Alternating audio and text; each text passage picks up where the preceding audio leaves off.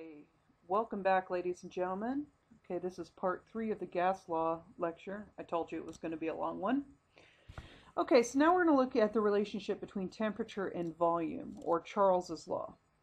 All matter expands when it's heated, but gases are special in that the degree of expansion is independent of their composition. The French scientists Jacques Charles and Joseph Gay-Lussac independently found that if the pressure is held constant, the volume of any gas changes by the same fractional amount, or 1 over 273 of its value, for each degree Celsius change in temperature. The volume of a gas confined against a constant pressure is directly proportional to the absolute temperature. In other words, it's a straight line. So you can see the graphical expression of the law of Charles and Gay-Lussac seen on this plot. So the straight line plots show that the ratio of volume over temperature is a constant at any given pressure. So we can express the law algebraically as V1 over T1 equals V2 over T2.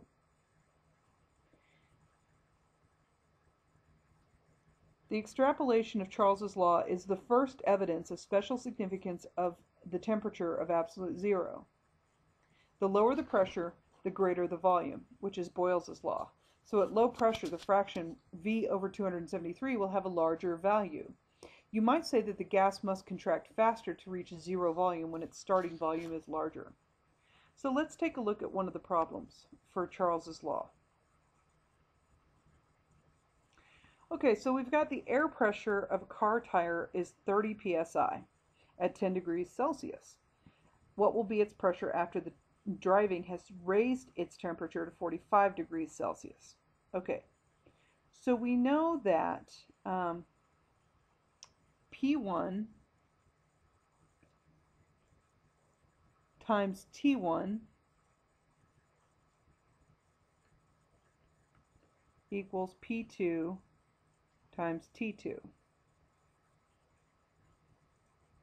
So what we do is we take P2, we do this algebraically, P1 over T1 equals P2 over T2.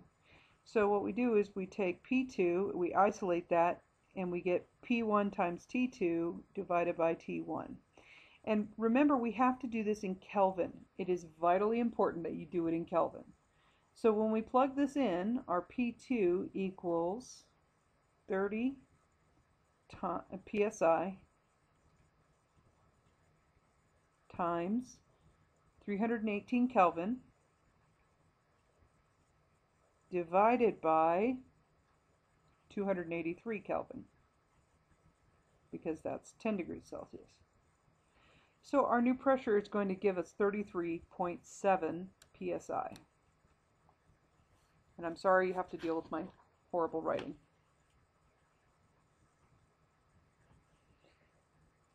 In relation between the temperature of the gas and its volume has long been known. In 1702, Guillaume Amonton, who is better known for his early studies of friction, devised a thermometer that related the temperature to the volume of a gas.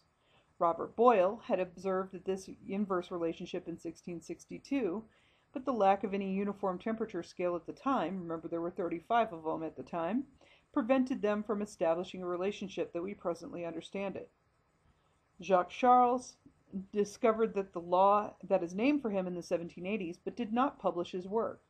John Dalton published a form of the law in 1801, but the first thorough published presentation was made by Gay-Lussac in 1802, who acknowledged Charles's earlier studies.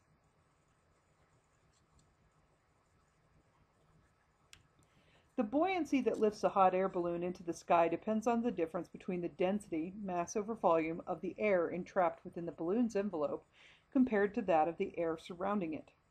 When a balloon on the ground is being prepared for flight, it is partially inflated by an external fan and possesses no buoyancy at all.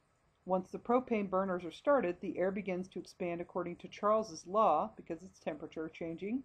After the warmed air has completely inflated the balloon, further expansion simply forces the excess air out of the balloon, leaving the weight of the diminished mass of air inside the envelope smaller than that of the greater mass of the cooler air that the balloon displaces.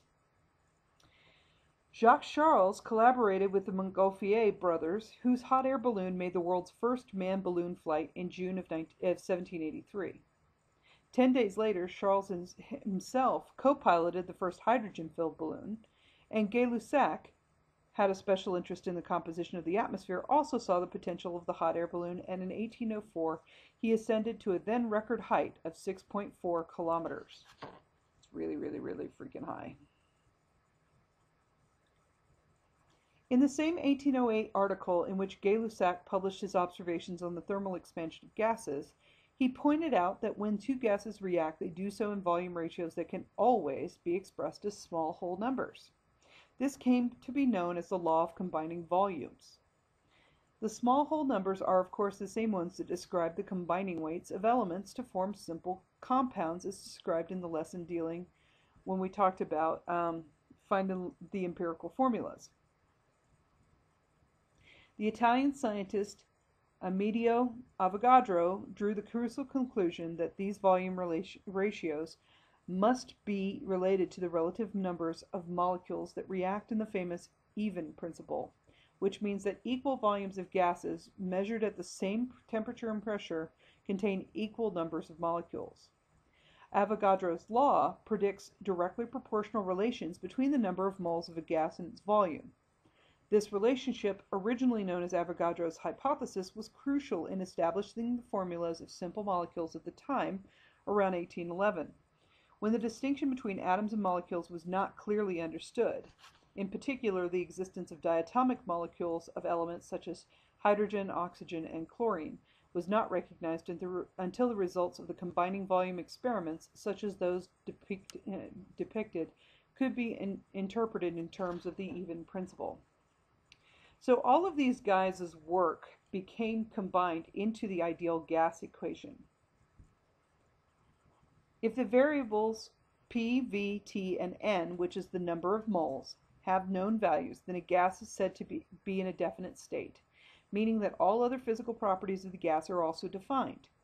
The relation between these state variables is known as the equation of state by combining the expression of Boyle's, Charles, and Avogadro's laws.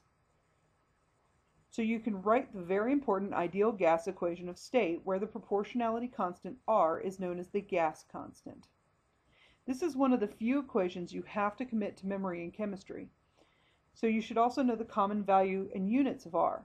An ideal gas is defined as a hypothetical substance that obeys the ideal gas equation of state.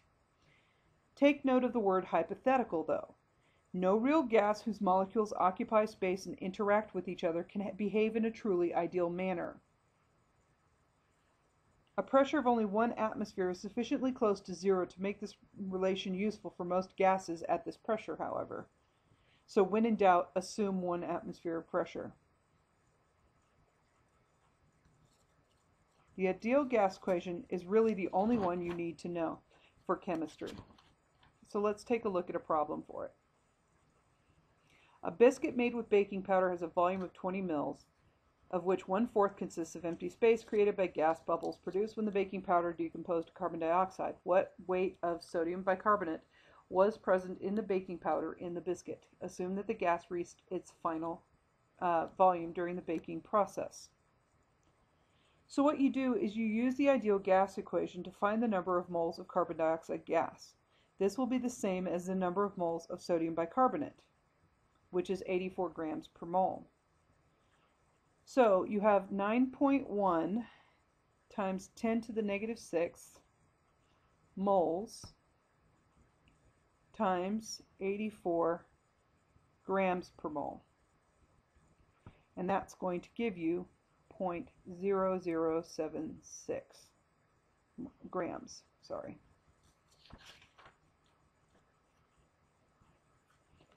The standard temperature and pressure is 273 degrees Kelvin and 1 atmosphere.